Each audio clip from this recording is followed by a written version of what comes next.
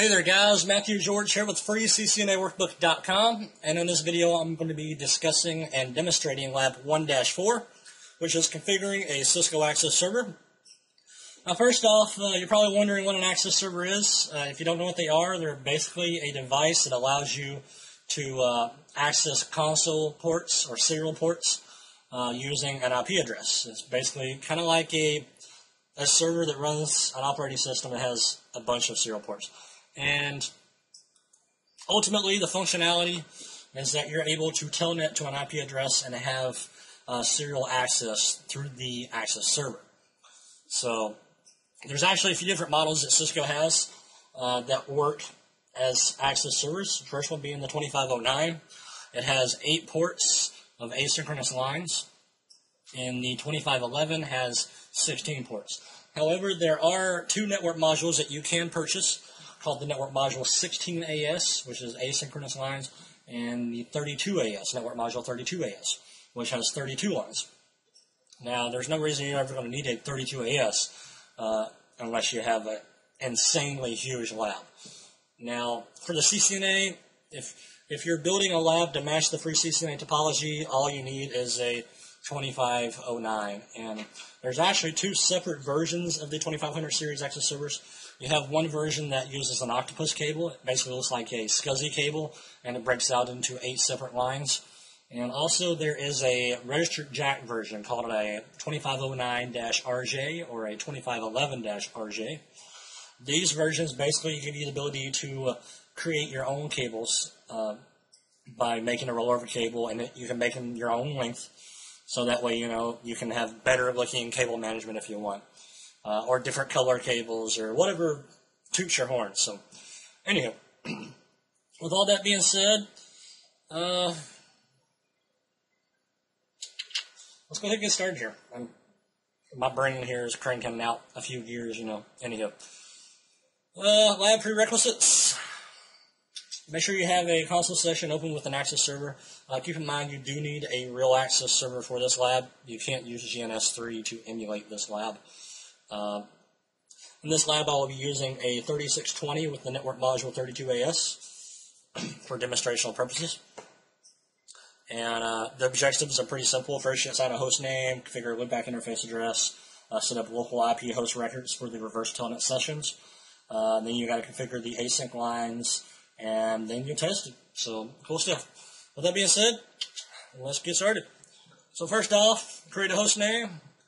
Configure terminal, host name, I'm a access server, la-di-da, sounds pretty good to me.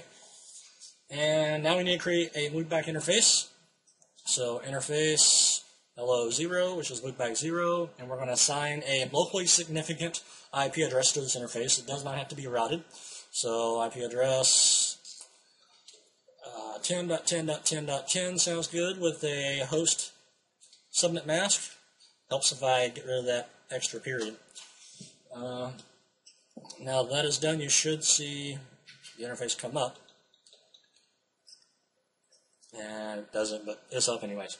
So now that the interface is configured, now we need to configure the local host name records, which is what's going to be used by the Access Server to tell, hey, when you type in like R1, the router automatically knows to go to IP address 10.10.10.10 using a specific port number. So we will do this using the IP host command, and then you specify the name of the host. So this is going to be R1, and followed by the line number. If you're not for sure what lines are on your device, you can do a show line. Well, in global config, you have to do the show command, so do show line. And like I said, this is a network module 32AS, so I have 32 lines, starting with line 33, and it goes all the way up to 64. So, IP host R1 and router 1 is going to be on line 33. So, when you configure a Cisco Access Server, you will always use the number 2000 before the line number, so 2033, followed by the IP address, which in this case is the locally significant IP address, which is 10.10.10.10. Now we're going to do this again for all the routers in the lab topology. So R2 will be on line 2034. R3 will be on 2035. R4 will be on 2036. And R5 will be on 2037. Switch 1 starts at 2039, because I actually have 6 routers in my topology, not 5. So it's going to be 2039 for me. However, if you're using a 2509, you're just going to have 8 lines, and it's going to start with 2001 through 2009. So line 1, line 2, 3, 4, 5, 6, 7, 8, 9. In which case you would use 2001 here, 2002, 2003, so on and so forth. So switch 1 will be 2039 for me. Switch 2 is 2040, and switch 3 is 2041. Now that the host records are configured, it's now time to configure the lines. So if you do a show run, you can see the configuration. Excuse me. And you can see here that these are the lines that I was talking about, the asynchronous lines. Those are the serial ports, so to speak. So do a line 3364 to get under line configuration mode. And from here, we want to specify no exec. So this will tell basically the router on those lines that the devices at the end of those lines cannot establish an exec session with that access server. And for a terminal server or an access server, you want to only enable telnet on those lines, because telnet is the protocol that you're going to be using over the lines to establish a console session with devices using those lines. So transport, input, telnet, and if you want, you can configure the exec timeout option. Basically, this says, hey, if you have a exec session started using reverse telnet, it will not time out if you leave your session idle. Now that is all done, you're practically finished with most of the hard configuration. So now you can basically verify the configuration. So I'm going to type in R1, and voila, there we go. As you can see now, what's actually happening on the access server is when you type R1, it's actually referencing this host record syntax. It says, hey, for R1, I am going to telnet to 10.10.10.10 on port 2033. So in order to get out of this line, you have to use the keystroke combination of Control-Shift-6 and then X.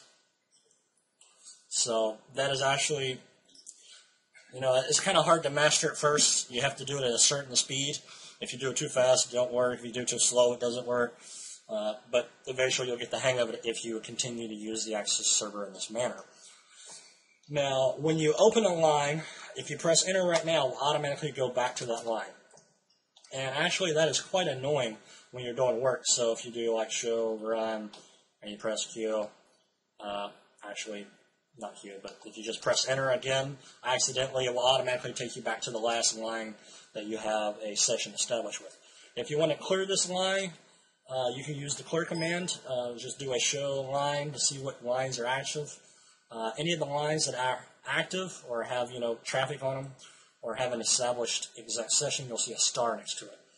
As you can see here, line 33, which is router 1, has a star next to it, as well as line 39 and 44. Those lines also have stars, so that means those lines have sessions established on them. So in this case, I'm going to clear line 33. It's going to ask me to confirm it. Voila, if I press enter again, it will say line, R1, connection to R1 has been closed by foreign host. Now this is all cool and dandy, but having to do the Control-Shift-6X is very time consuming, especially when you're going between different routers all the time. And as you can see here, I'm using Secure CRT, and excuse me.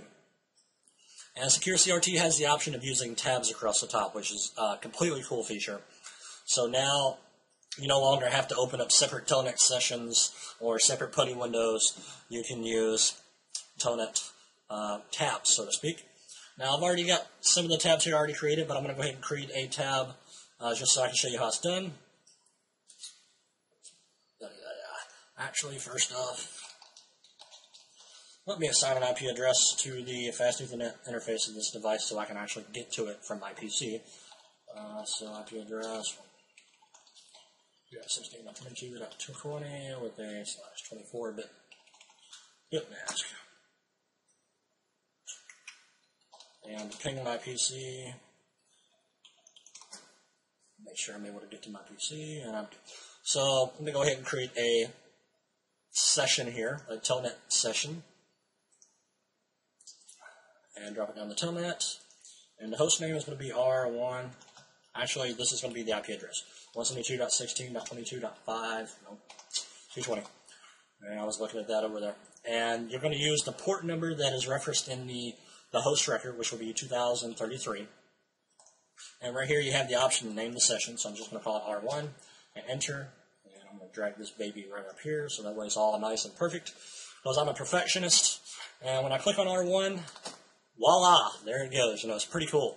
So basically what you're doing is you're actually telling Secure CRT to telnet to the IP address of the fast Ethernet interface on this access server to port 2033. And when the traffic gets to that access server, it says, hey, I have a line on 2033 or line 33, and the access server automatically enables a exec session using telnet to establish a console session with the device at the end of that line.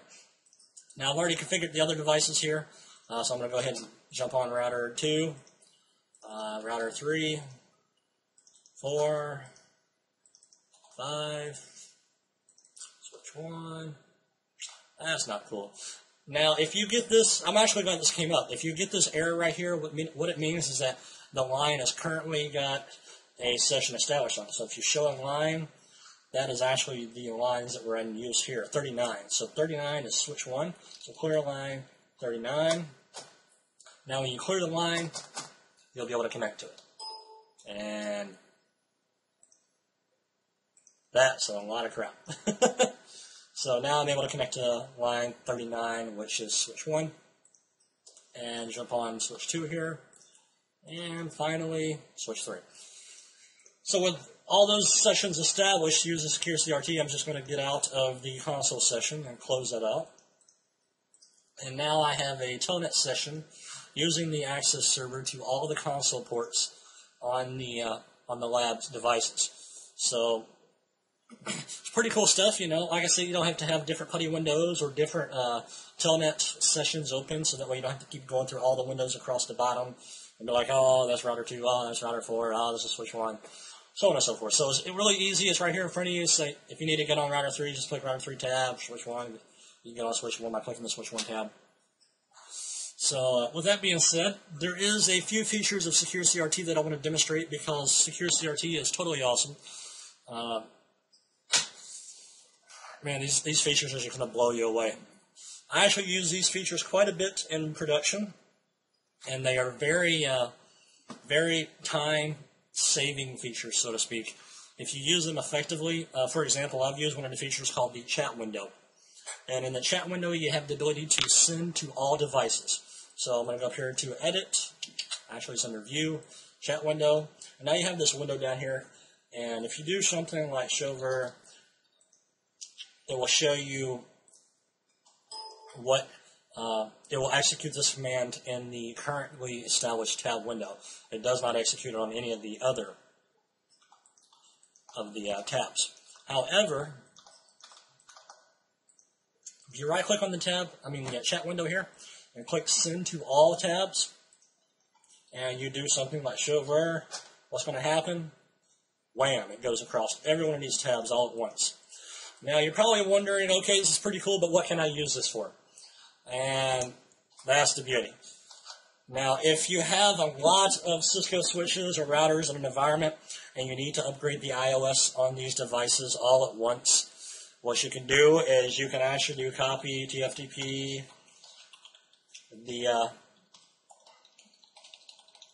to flash, and you execute this command on all of the devices, and voila, you automatically copy the file to every single device without having to copy and paste, and it's really nice, especially when you get into chassis switches, which you won't be dealing with the CCNA.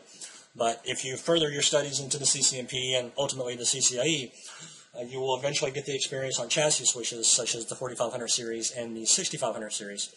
And in those platforms, you have to configure the boot variables, as well as, even on the 3550s and 3560s, you have to change the boot variables to match the image that is in flash here. So the IR flash. And as you can see here, this image has to match what is in flash. If it does not, it will just crop up and give you an error, and it will go into switch mode, which is basically just switch with a colon, and it doesn't really do nothing. You're wondering why the network is down, and people are complaining, and your telephone is ringing off the hook. But anyhow, this feature is really cool for executing the same command on multiple switches. It is very nice to have, and if you use it correctly, it can be a real time saver. But if you use it incorrectly, man, the consequences can get you fired. But with the chat window and the send all tabs being demonstrated, there's another feature of Secure CRT I want to demonstrate, which is called the button bar, which is it sounds pretty cool.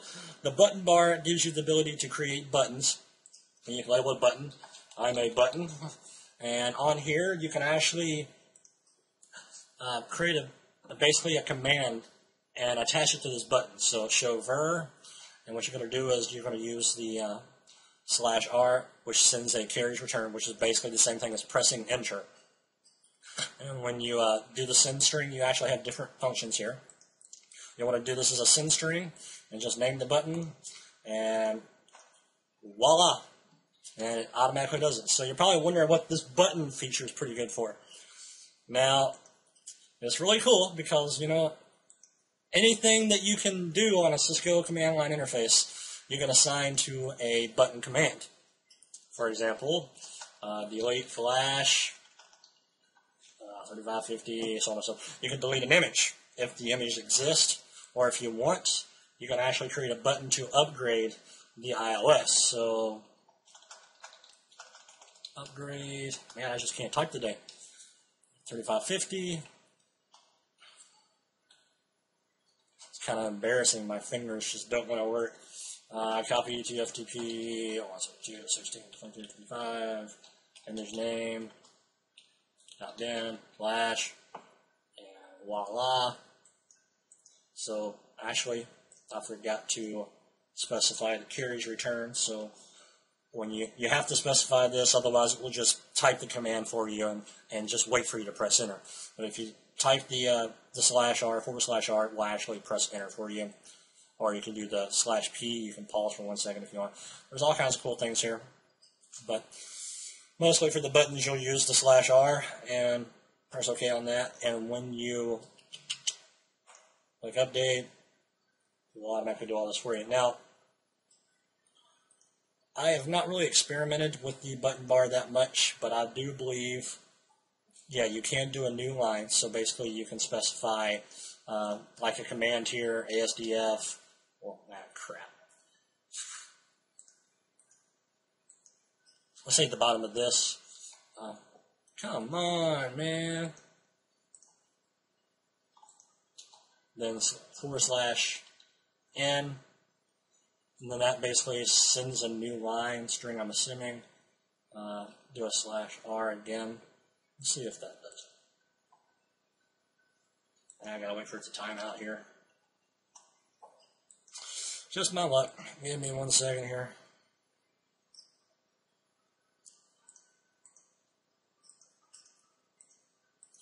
But if you play around with the buttons quite a bit, you will realize the potential for them really quickly. I commonly use them for simple functions, such as copying images to a specific device. Sometimes, I'll just, instead of typing out the entire long command, I'll just assign a command with the latest image name, and you just press the button, voila, it does it for me. I can walk away, come back, and it's done. So, let me try this. Actually, yes, so that works exactly how I expected it to work. So if you use the /N, it will send basically a new line command, and basically what it's saying here is you're executing this command, you're pressing enter, then you're starting a new line, and you're basically pressing enter again to confirm the destination file name. So it's pretty cool stuff. So I think that's pretty much all that I'm going to touch on in this video here. Just gotta wait for this thing to time out. If you have any questions regarding the configuration of an access server or terminal server or whatever you want to call it, feel free to post a question here in the comment section of the lab page, and my responses will be in blue because I am totally cool. Other than that, you can post questions on the Facebook page. Be sure to join the Facebook group, so that way when I post updates to the Facebook page, you will get notifications. Also, be sure to join the YouTube channel, so that way when I upload new videos, you will get the new video alerts saying, hey, this cool new video has been posted, you should check me out. So, anyway, with all that being said, I hope this video has been educational for you, and thanks for viewing.